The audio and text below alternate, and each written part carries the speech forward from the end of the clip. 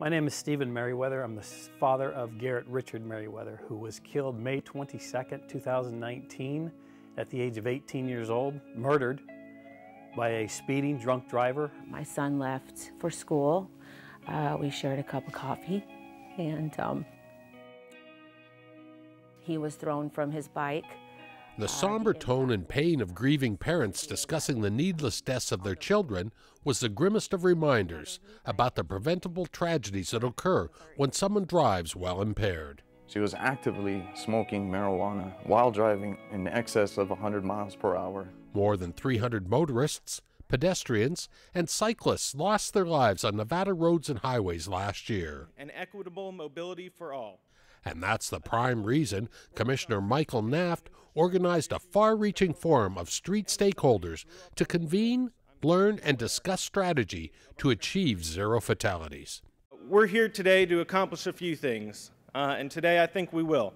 I think we're going to learn about historic trends from the Las Vegas Metropolitan Police Department and the University of Nevada, Las Vegas. We're going to hear from the Regional Transportation Commission, the Public Department of Transportation, the Nevada Department of Transportation, and Clark County Public Works about what is currently being done at the state and local levels to address traffic safety. We will also focus on future trends and innovations that will lead to reduced injuries and fatalities in Southern Nevada with the Traffic Safety Coalition, Comprehensive Planning, and the UNLV Transportation Research Center. Last year, in 2018, the summit provided statistics and a high-level dialogue about the past, present, and future of our transportation state of affairs in Clark County and Nevada.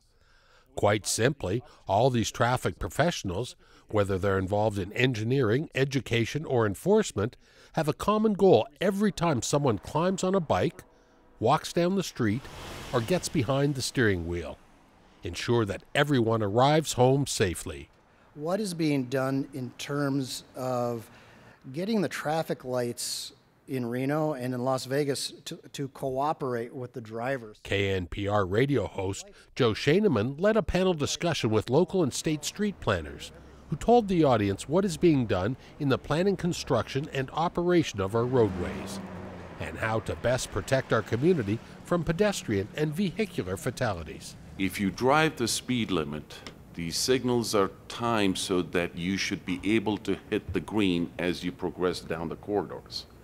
If you're speeding, you probably won't hit the greens through the corridor. Are there any future trends that you anticipate making any big impacts? The Review Journal's Road Warrior columnist Mick Akers moderated a spirited dialogue about what could and should be done to curb car crashes. We've spent a lot of time, attention, and RTC and NDOT dollars on Boulder Highway. And here's a fact. Boulder Highway was no longer the #1 street where you're the most likely to die in Clark County. And when we look at the reasons why, the one big thing that happened in on Boulder Highway in late 2017, there was a flasher put in front of the East Side Cannery, which was in fact the deadliest intersection in Clark County.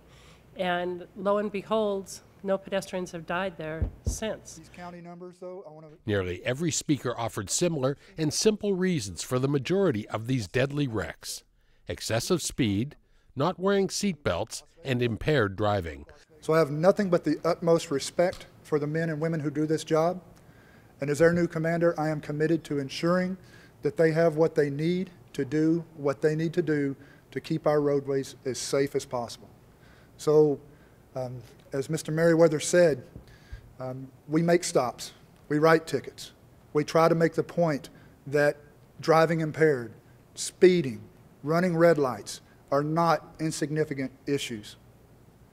We don't have accidents, we have collisions, we have crashes, because it's not accidental when you determine that you're a little late for work, so you're going to go 55 in a 45, and that light just barely turned red when I went through it.